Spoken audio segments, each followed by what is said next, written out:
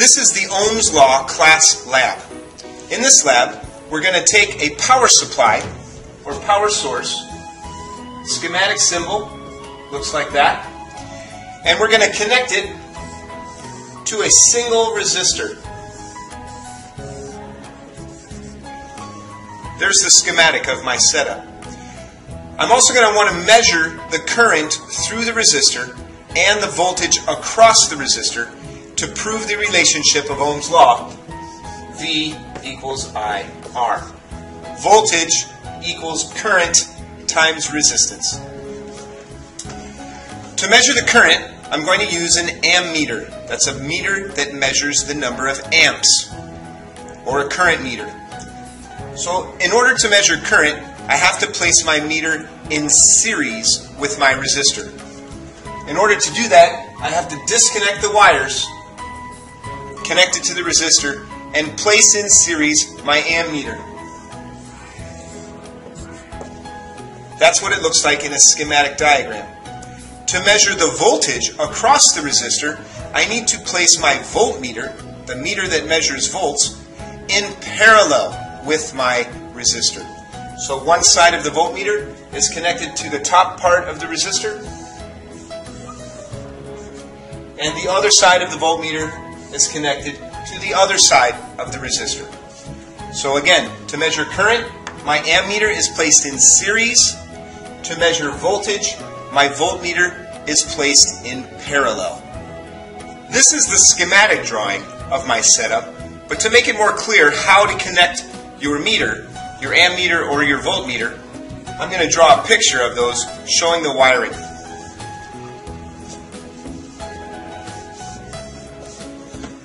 The ammeter needs to be connected in series. So that means the current that is leaving the power supply must first pass through the ammeter and then through the resistor. They must be in series. They must share the same current. So from here, one wire will go to my meter in the A plug, A standing for amps. Then from the common plug or the ground plug, that returns back to the circuit, so that whatever current is flowing out of my power supply flows through the meter and then through the resistor. They're in series, they share the same current, and I can measure them. Here's my setup with equipment. I have my power supply, my resistor, and my meter. I'm going to connect two wires to the power supply. It is conventional to use black for the negative and red for the positive. Both wires are electrically the same, but it just helps us to keep it straight, which is connected to what? Black is negative, red is positive. To set up my very simple circuit of a power supply and a resistor, all I need to do is connect either side of the power supply to my resistor, and my circuit is complete. However, if I'm going to measure the current, I have to measure it in series. So that means I have to disconnect my circuit, and I have to add the power supply in series. So I'll connect the meter in series. So I'll connect one side of the meter to the power terminal, the positive terminal of the power supply, and the other side of the meter I will connect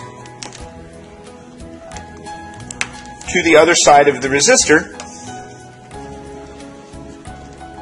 so that now the current leaves my power supply, travels through my meter, out the other side of the meter, into the resistor, and back to my power supply, completing my loop and completing the circuit. Here's how we set up our meter to measure current. The black probe, as always, goes in the common plug, or ground. The red plug now goes into the A for amps. I'm also going to set my dial to the yellow region of the dial that it has an A with a straight line. That's for measuring DC current. I'm going to use the dial setting that says 20M/10. The 10 indicates that I'll be able to measure up to 10 amps, and you see that I have resolution to the tenths of amps.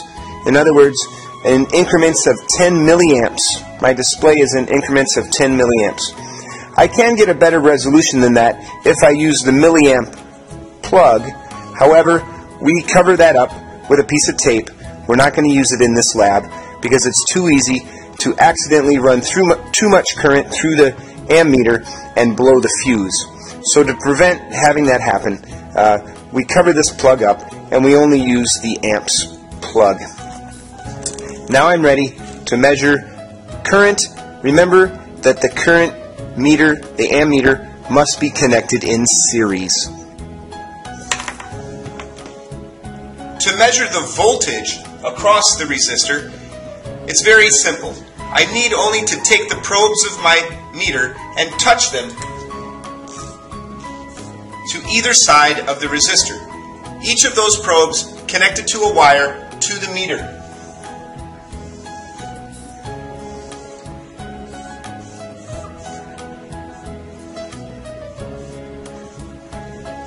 One wire is connected to the common, and one wire is connected to the V for volts. Then the display simply reads out the voltage across the resistor R. Measuring voltage is much easier than measuring current. I place my voltmeter in parallel with the resistor. There's no need to disconnect any wires. All I need to do is take the probes of my voltmeter and touch them to either side of the resistor. Now my voltmeter is in parallel and my voltmeter will read out the voltage. Here's how we set up our meter to measure voltage. The black probe always goes in the plug labeled COM. That stands for common or ground. The red plug for voltage measurements goes into the plug with the V for volts. This is the connection of the probes for voltage measurements. My power button is the yellow button. I turn it on. And this knob for DC voltage measurements, which is what we're using in the Ohm's Law lab, we want to use this region of the dial down here that is blue, that has V with a straight line after it. That stands for DC voltage. Depending on the range of your voltages, you'll want to choose the range of voltages. For this lab, we won't be going higher than 20 volts, so set the dial to the blue 20. Now my meter is ready to measure voltages between 0 and 20 volts. When you place the probes across the resistor, if you make sure the red probe is on the same side of the resistor as the positive power supply terminal, then you'll get a positive reading. If the probes are switched and the black probe is on the side of the resistor that is connected to the positive terminal of the power supply, you'll see the same number of volts appear in the display, but with a negative sign. The negative sign just indicates that the polarity of your probes is switched. For the most part, all we care about is the magnitude of the voltage, not the sign.